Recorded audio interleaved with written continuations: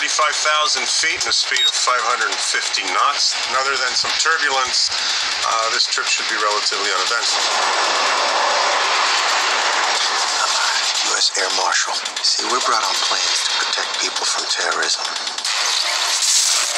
What was that? Everybody back!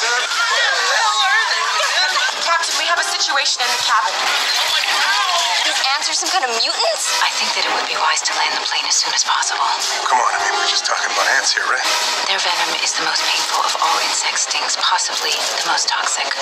This is Dr. Carolyn Ross from the Center for Disease Control in Atlanta, Georgia. We have a large swarm of black bullet ants on board that pose a serious threat to the passengers and the crew.